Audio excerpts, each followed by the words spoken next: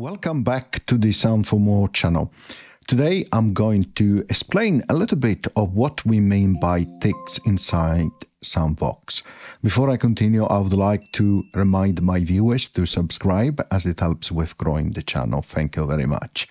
Okay, so this is more of a theoretical tutorial as we are not going to play sounds really for this tutorial, but it's an important one because you will hear often the term tick or ticks inside SunVox, and it's useful to know what it means as we progress through the understanding of how to use SunVox.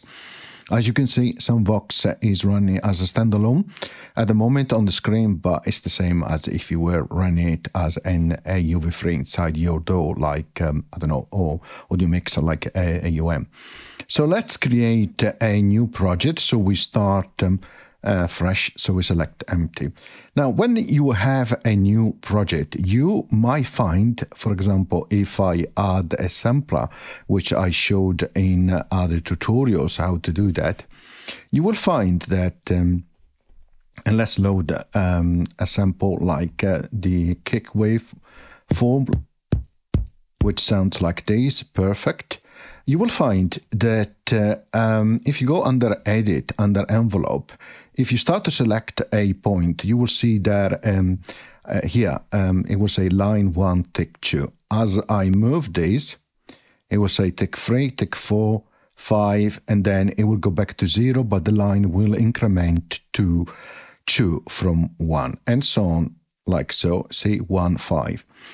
Now, what is a tick? A tick is the smallest interval, time interval that you can have in a SunVox pattern, okay? And it's important to know how it works. If you go to the up here on the menu and you click on Project Properties, you will find some important information.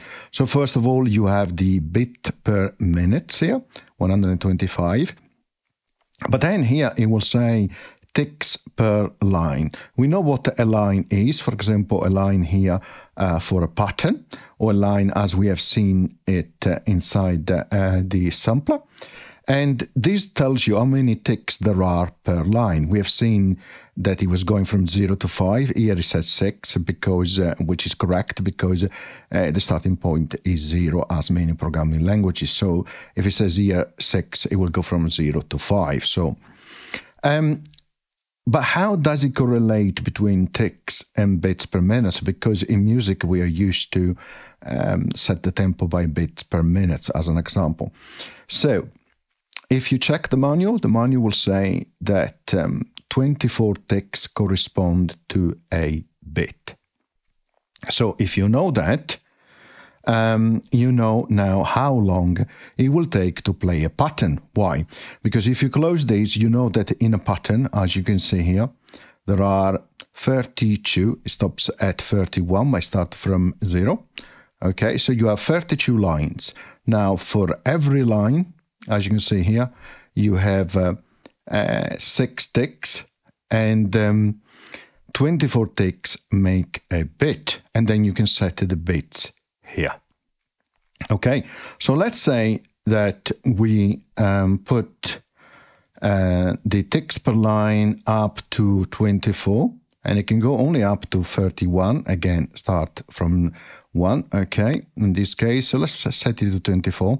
Okay, so it will play 24 ticks per line, which means that a bit is equal to 24 ticks, so it will play a bit per line. Okay, click close, and if you click play, okay, it's playing 1 bit per line. Okay, now if you wanted to have these 32 lines played within for example, 30 seconds. So what you will have to do is go again on Project Property. So if you set the bit per minute to be 32, it will play 32 bits, okay, like so. 32 bits per minute. Every time it makes a bit, it will play 24 ticks, therefore a line. And there are 32 lines, so it will play 32 lines within a minute. If you set the bit per minute to 64, you double it, right? Like so, it will play the 32 lines in half of the time, 30 seconds, and so on and so forth. So you could, for example, set these to 128, right? Like so, click close.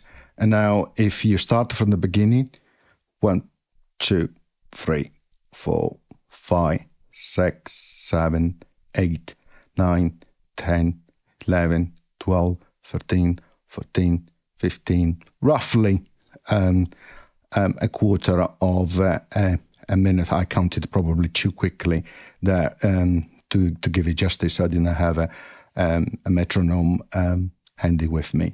But that is the concept. And of course, if you want to affect the time of playing the pattern, you can increase the bit per minute, so you and will speed it up, or you can, for example, increase the ticks per line.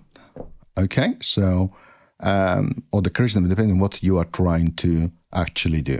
Okay, I'm going to stop here. I hope it makes sense, because there will be also some option moving forward in which you can say, for example, wait for X number of ticks per line when you reach a specific lines, which you can do in SunVox, which becomes crucial in terms of understanding, okay, but how long is it going to wait? Well, you know now that 24 ticks correspond to a bit, and then you can set the number of ticks per line, and therefore you can work out based on the bit per minute how long it will stay on a particular line before it skips, for example, which I will show you in a coming tutorial. And of course, this comes very handy when you are actually including SunVox inside, for example, AUM, and you're playing alongside other synth or other apps. Okay, I hope you found it useful. And as always, see you next time. Bye.